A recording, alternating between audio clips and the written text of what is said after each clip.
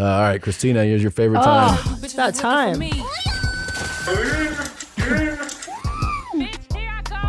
All right, Danny, this is Christina's moment of the hour. It's her famous curation of TikTok videos. Oh, shit. Whoa. That's not cool at all. What do you mean? I don't like this. It looks cool. It's art, and it's Gay Pride Month. So I got my face tattooed more yesterday. Wow.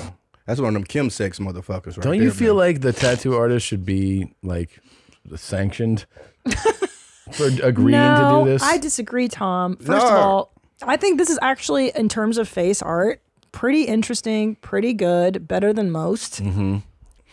That ain't no tattoo shop shit. They just be hanging around getting high. They be like, fuck it, man, just do this shit. Yeah, do it to my face. You know what I'm saying? Draw lines on my face, man. That motherfucker getting double fisted. Yeah, he's getting that's them fisting motherfuckers right there. There's a lot of drugs that went into this face tattoo, for sure. I like it. You know, you guys need to open your hearts and your arms. I'm terrified of motherfuckers like that, man. Hell yeah. I see the motherfuckers in Walmart, I go the other way. That's a scary dude. Yeah, I'm racist towards these type of motherfuckers right there. I hate to say it. Into polyamory and wondering about your bed situation. All right, what do we do? Specific. I currently have 2 partners whom I spend the night with on a regular basis. We currently have regularly scheduled nights of the week where my wife will go to her boyfriend's house and my partner will come here. That's what happens most of the time, but plans change. Sometimes all 4 of us are here. In that case, usually my wife and her boyfriend share a bed, and my partner and I share a bed. As soon as we know we're all going to be here, we talk about who's in what bed. I'm so Sometimes confused. my wife's boyfriend is not staying here, but my wife and my partner are. What? In that case, my 2 partners are comfortable sharing a bed with each other, even though they're not partners themselves. And I get to live that sweet, sweet middle spoon life. But all of us are free to date outside of those relationships as well, so we generally just hash it out as new situations. All right, I'm good. It's so You always wonder what them cuckold motherfuckers look like. There we go, right there. He's the fucking poster child for cuckolds. Oh, and I didn't. Oh, the shirt is normalized polyamory. That's very cool. Well, like, also, did you know there's a trend now where straight people are calling their spouse's partner? So, like, a partner, like, I'm your partner now. Yeah, like, I've heard that before. It's so fucking stupid. Yeah, That's for new, though. gays. It's kind of new. It was almost like, I met a girl once, she's like, you know, my partner, this was a while ago though. Yeah. She's like, yeah, you know, me and my partner, we hang out. I was like, oh, so that means I can still fuck, right? Yeah, but now you call them partner, so I don't even know what the fuck he's talking about. Is his partner a guy or a girl? Is it I think he got one of each. He looked like he double dips. he double dips. He does. He does have double dip vibes. Talk about this algebra. I mean, the amount of energy on this. What are you is doing, like, man? What are you doing? Send his wife out to get the BBC. Come back home, ask how it was. How was it? Is that great? You don't have that's OCD. my girl right there. You have obesity. Bruh. Okay, thank you. I didn't know my psychiatrist was on here. This a big bitch though. She's a big bitch, man. You got to see a full body picture, man. Amberlyn Reed, man. I know all about her. I've been down this rabbit hole. Man. Oh, you know who this is for real? Yeah, she's on YouTube all the time. She got her own YouTube channel because she started out as how she became so popular was that she started this YouTube channel and she was like, you know, you're gonna be able to see my weight loss journey and getting fitness, but as time progressed, she just gets bigger and bigger and bigger. Really? Yeah, there she go.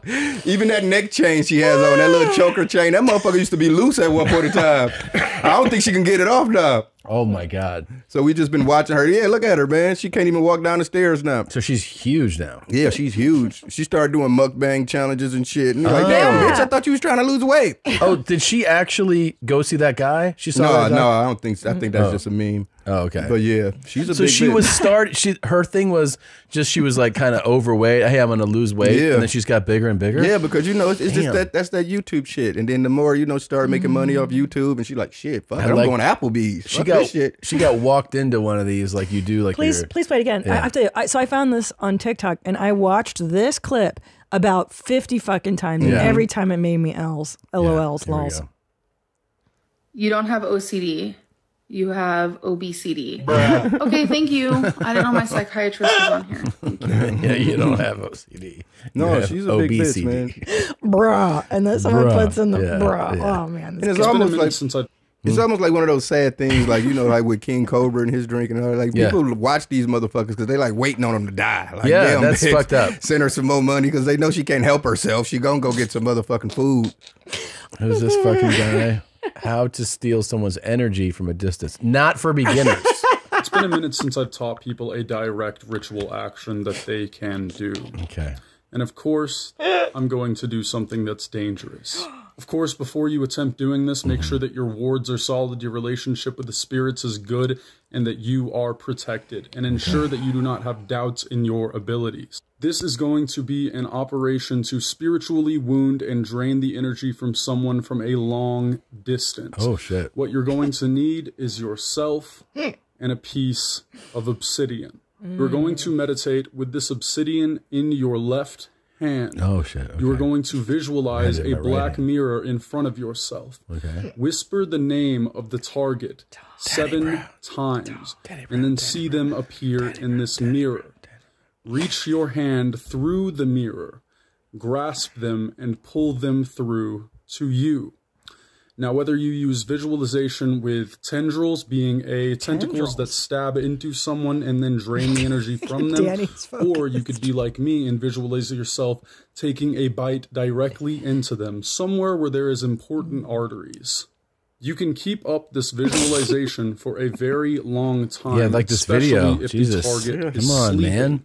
It will make them very vulnerable to this sort of attack. Okay. Okay. Okay. Thank you. What do you think, Danny? Do you believe it? No, he's just a fucking weirdo. That's all it is, man. He is. He's weird. YouTube do this to motherfuckers. When you watch too many videos late night at 4 in the morning, you start believing shit like this. This man. is weird guy shit. Yeah, that's all it is. He's just a weird guy. This guy's man. a creeper. Guys, I really wish you believe in magic, you know?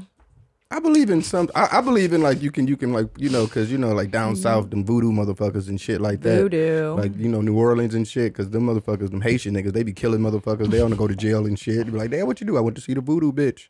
She got me. Yeah. So I do be believing that kind of shit. But this is a creeper. White guy magic, I don't believe in. I think voodoo magic more. Man. It's just some fucking guy with a pentagram necklace. I just know this motherfucker Spot must. other swingers in public. If you're at a restaurant, if you're at a bar, if you're pineapple out shit. downtown, how do you spot and know that other people are swingers? And how do you go up I wanted and to put his say hands hello to fucking them down. or Too approach much them? hands. You don't. You don't.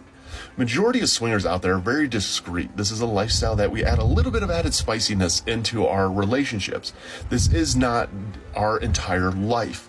So when people are out in public, most people don't want to be known that they're swingers. Most people don't want to be approached that they're swingers. So when it comes down to meeting others and approaching others, the really appropriate place to do it is at lifestyle clubs or at meet and greets.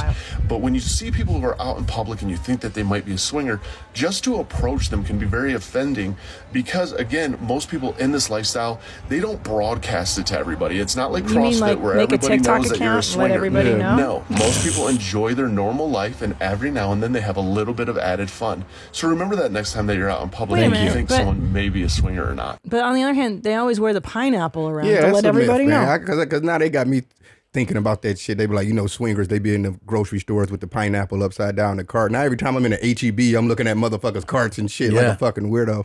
See? But yeah, that shit is a myth, man. I don't believe that. All the swingers is weirdo motherfuckers anyway, man. It's never who you want to. You ever go to a swingers type of situation, them motherfuckers in there ugly than a motherfucker, man. I know. I went to Hedonism too on Road Rules, like a challenge. They took us there one night. Disgusting motherfuckers. The grossest human beings.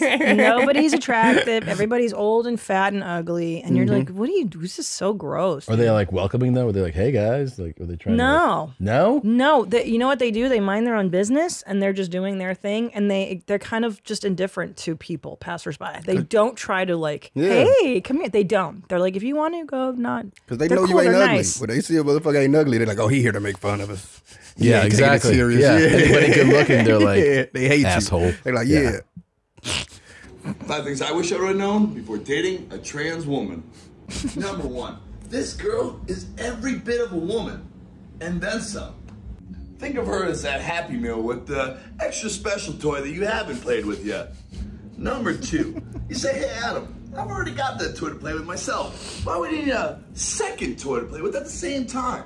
Did we need a second Ace Ventura Pet Detective movie? Did the Chappelle Show need a second season? Did we really need to clone Kanye West to make a second? Wait, that's a bad example. But moral of the story is, good things come in twos. Number 3, you ever have one of those nights where you want to have a little bit of fun, but your schlonga chimichanga doesn't want to show up to the big game? Well, who better to understand than a woman who has dealt with those same complications? Okay. So now when she says, are you convinced? Oh, it's okay, babe, it looks cute, you know she's coming from a place of empathy and not pity. Number 4. No, this does not make you gay. Listen, this is a little bit different than those sleepovers you and your bros used to have when you were younger. That was a little gay.